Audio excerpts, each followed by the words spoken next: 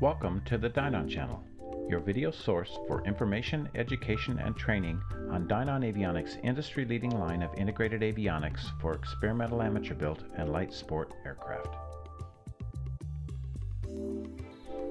Today's topic, SkyView system, calibrating the Autopilot Servos. In this video, I would like to demonstrate the process for configuring the Autopilot Servos in a SkyView system. Currently I'm sitting in an aircraft that's equipped with a SkyView. It's already been configured and been flying for some time, but I'm going to demonstrate the process as if I were starting from scratch. Now, to access the Autopilot Servo calibration, we must get into the system setup screens, and we do that by pressing and holding buttons 7 and 8. I'm sure you've seen this before. The screen changes and we're now looking at the main setup menu. Now notice as we scroll down this list, several items down there's an item called Autopilot Setup. And if we look to the right, there's several items related to the Autopilot Setup. However, this is not where we access the calibration process. That has to do with hardware. All of the items we see on the Autopilot Setup have to do with changing software settings, sensitivity, and so on. Looking back to the left side of the menu, we need to scroll all the way down to the bottom to hardware calibration. And we see on the right-hand screen there's 4 items. We're going to select that right-hand list now by clicking the knob to the right. Now notice the 3rd item down says Autopilot Servo Calibration. I'll select that and again press my knob to the right. Here we are on the Autopilot Servo Calibration menu, and there's 3 items: Status, Calibration, and Test. The status page on the right gives me the status of each of the 2 servos in my installed in my airplane, and as I said, they've previously been calibrated, so their roles are defined. The system knows which is the roll servo, which is the pitch servo. If you've never performed the calibration process in your airplane, the roles of each servo will be undefined until we complete the calibration process. So let's do that now. We're switching back to the left screen. We're going to highlight the 2nd item that says calibration. I've highlighted that, and I press the knob to the right. The right-handed screen now is going to give me the instructions I need to follow to complete this process.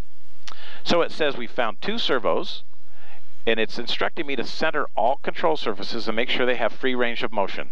So I'm moving my control stick, which is out of your view, full forward and back, full left and right, and I'll return it to the center position. Notice down here it now says press disconnect switch to continue. My disconnect switch is on the control stick and I'm pressing that now. My screen changes.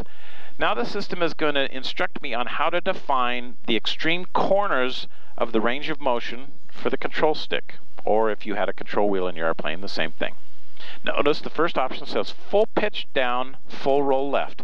So I push the stick all the way forward and left to the far left corner of its movement box, and it says press OK below or the disconnect switch to continue. I'm going to press the OK button. Now the screen changes. It says full pitch down, full roll right. I'm moving the stick all the way to the forward right-hand corner of its movement box, and again I'll press OK. Next it says full pitch up, full roll right. I pull the stick all the way back to the right corner and press OK. Next it says full pitch up, full roll left. The stick goes all the way to the back left corner and I press OK. Now here's an interesting screen. Notice it says measured throw more than 120 degrees for pitch servo. Press yes if this servo is attached via a capstan, a linear actuator, or other method that is not a control arm. The reason this is important is that in a case of a servo that actuates using a control arm, the servo is restricted to no more than 120 degrees of rotational movement. That is to prevent the possibility of the servo swinging what we call over center and becoming locked in a position that would restrict the control surfaces from moving. So in this case, my airplane does indeed have a capstan servo on the pitch axis, and I will acknowledge yes to this message. Now I've done that. The system says the calibration was successful. We found both a roll servo and a pitch servo. And finally, it says press OK below or press disconnect switch to continue. I'm going to press the OK button. From there, the system moves directly into the servo test. It's the same as if I had chosen the test option from the left screen. But here, it's instructing me to again center the control stick and press OK to begin the test. I'll do that now. Now it says control surface should now be at a position of pitch up and roll right. And it wants me to confirm yes or no, did it move in the right direction. It did in fact move correctly. That means the servos are properly identified. I do want to stress, however, that during this test, the control stick will not move to the far corner of its movement. Your purpose here is simply to confirm that the stick is moving in the proper direction. We are not confirming that it moves all the way to the far margins of the box. So my stick moved properly. I'll press yes.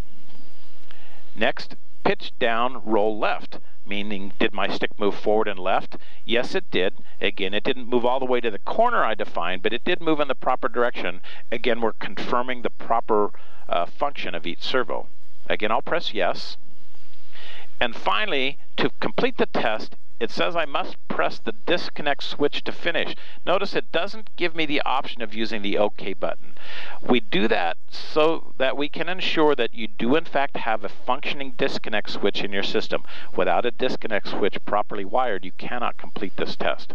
I'll press the disconnect switch now, and the screen changes to say my servo test was successful. Servo should now be disengaged. Yes, I have free movement of the control stick. And finally, press OK to return to the servo calibration menu. OK, and I'm done. If I move my knob using the left knob, I switch back up to the status screen and look to the right. Again, it tells me roll servo. My serial number, it says it's installed. It's not currently engaged. And a number of other status items about that servo. And then secondly, it shows me the same information about my pitch servo. So that's the process of calibrating your Autopilot servos. Again, it's very simple. You can see that some of you have the question when you first install your servos, how does the SkyView know which one is the pitch and roll? Well, the system learns that through this process we just now completed. If you need more information on this process, please don't hesitate to call our tech support staff, or even better, read the SkyView installation manual. It's a very comprehensive manual, and I think you'll find all the information you need there. But again, don't hesitate to call our tech support staff. They're eager to help you. Thanks for watching. For more information on planning or capabilities of the SkyView system, please see our website at dynonavionics.com, where you can find links to our system installation guides, pilot user guides, and other valuable information like our user forum. Thank you for watching the Dynon channel.